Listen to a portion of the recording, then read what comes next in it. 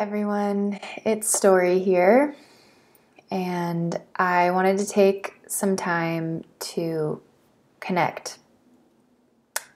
Not only to check in with how I'm feeling, but to connect with all of you who are spending more time at home than usual due to this hunker down COVID-19 situation. I've been feeling a lot of agitation and fear, discomfort in my current situation, but also in our collective situation. With this whole self-quarantine isolation event, I have a little bit more practice than maybe many of you out there that might be watching do. For the last year, I have been a full-time stay-at-home mom, and stay-at-home moms might also be familiar with this feeling of isolation, not necessarily quarantine, but it's a scary time right now, and I just wanted to take some time to connect with you, with anyone watching that may be feeling alone and scared. And I want you to know that even though I am here virtually, I'm here for you. And if you want to connect by sending me a message or a comment or whatever, I will take the time to reply, if not immediately, when I'm able. And I felt myself spiraling into some scary thought places and some less than desirable habits for coping, just enough to kind of take the edge off. It's just a crazy time that we're going through, and if anything, it's making me feel more like the path that I've been wanting to go with this self-sustainable lifestyle, this stronger connection to my food source and my income. I feel more fuel for that goal right now. I mean, I feel honestly a little bit depleted from this whole situation, but I can tell that I've been on my right path, trajectory. And what a weird time. Anyway, you're not alone. Even if it feels like you're alone, you're not alone. Reach out to the people that you know and you love. Use your phone, use your computer, and also take this opportunity to go inward and do some deep breathing. Check in with your body. And also, I wanted to make this video because I didn't want to continue with this coping mechanism of drinking wine and watching my favorite shows. I wanted to continue with the projects that I've started and move forward into the great unknown. Hey, happy spring. Garden Story here. I want to be talking about how it's the equinox and the things that we can be doing to prepare for our gardens, and I guess in some way I will be talking about that, but also I just want to acknowledge how crazy of a time it is that we're living in right now. I just want to keep moving forward, and it feels like, what does it feel like?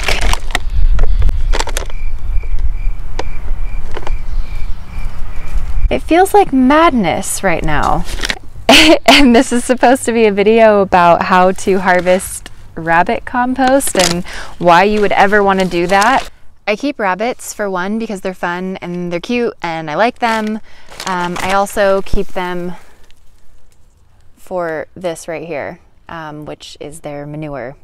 It's called a cool manure because it won't burn your plants if you put it on directly. I don't mean to give the appearance that I'm some sort of garden expert. There is an actual thing called a master gardener, and I have not taken that certification. I'm just someone who is passionate about a lot of things, gardening being one of them, and also creating being another. And I love filming and editing and documenting and bringing people along, sharing my journey with you. So, speaking of my journey, we are moving, and Banjo's in the garden. He's by your workbench. I'm filming. So I'm doing the gross work right now of not losing all of this work that I've put into my garden, being able to take some of it with me. People definitely pay like $7 to $10 for a bag full of compost for their garden. And this right here, rabbit turds, people pay money for, and I don't want to pay more money because I already pay money to keep my rabbits. So I am probably grossing a lot of you out right now, and I'm going to bring this rabbit poop with me to our new house, and I'm sure that's like pretty unthinkable for a lot of people unless you are also a garden. So right now I'm next to the rabbit hutch, and we're keeping Guinevere confined right now because she has a litter of kits, and we've had some undesirable outcomes, like I mentioned in my Instagram feed the other day. And so we're just keeping her confined with them, keeping her safe, the baby safe, and that's what we're doing.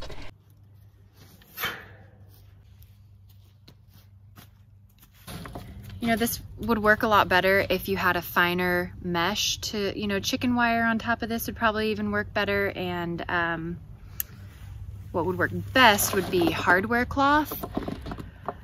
But the hardware cloth that I have is too fine a gauge.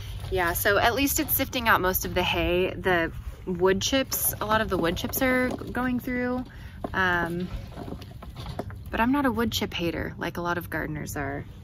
I think that whole robbing the soil of nitrogen thing is largely a myth, and from what I have researched, a lot of other people who look into the situation think so too. Especially if you're top dressing with wood chips, the nitrogen exchange doesn't happen in the first couple inches of soil anyway. The roots penetrate beneath the soil, and so the nitrogen exchange is happening inches below. So if you're just using if you're just using wood chips as a mulch on top and you're not mixing it deeply into the soil, I think that's a garden myth, is what I'm trying to say. So what am I going to be using with this? I'm going to be taking this to my new garden, wherever that may be, and I'll use it to top dress as a mulch, and when I water, the nutrients from the rabbit fertilizer, the rabbit manure, will drain down into the soil. So some people make compost teas. I'm just going to be using it as a top dressing mulch. What a crazy time. I'm even reluctant to say the name of the virus. We all hear way too much about it, and I'm just trying to keep on moving with life. And now more than ever, I feel like I want to continue to proceed with my goals that I have for this channel and for my future business that I haven't quite talked too much about yet, but I feel even more so now than ever before, it's truly important to create self-sustaining lifestyles, more closed loop, small economy, self-sufficient lifestyles. May you find the inspiration that you need to pick yourself up, do what needs to be done, take care of what you can, rest up, be well, and take some time to get out in the garden. All right, be well, thanks. That's all I'm going to say.